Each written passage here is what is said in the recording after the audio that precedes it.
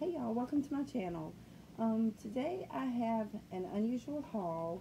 Um, Unusual, I mean, it's everything I hauled was hauled a few weeks ago, and I got them all the same day, and it just seemed like when we went to town that everywhere I went I found these.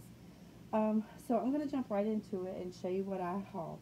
Um, the first thing is we went to Five Below, and I got this basket. I actually have two white ones and two black ones, but these were $5 a piece.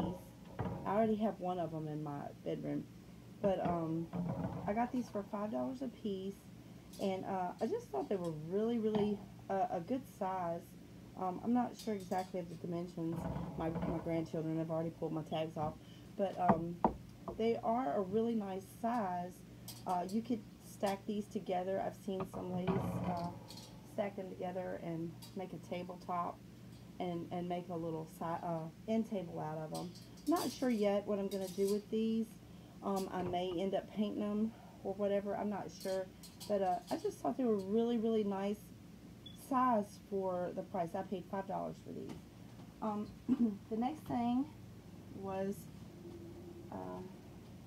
that's here, was these baskets. I found these at Walmart.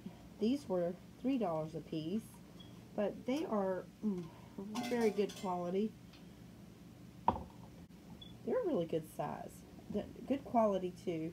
A little bit better quality than the Dollar Tree baskets, but they were $3 like I said. But I plan to be using these. I got a silver set and a gold set and a rose gold set. But I think they're really nice, really pretty. Like I said, these were $3 a piece, and these were from Walmart. And the last things I got were these baskets. These are like a rose gold. I don't know if you can see it very good on camera, but they're like a rose gold on top around the rim here. And but these are more of a flatter round basket. And these were $3 also. And I got two of this color.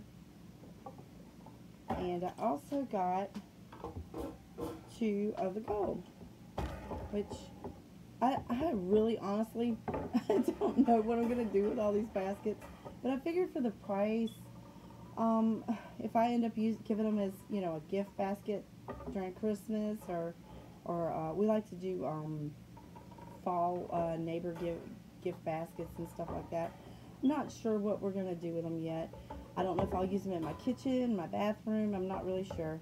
But like I said, these were $3 also, and it was just one of those crazy days where you walk in the store and there's a clearance rack with baskets, or, you know, like we went into Five Below and found these. But this is going to be short, and I hope you enjoyed it. I love shopping and sharing my finds with you.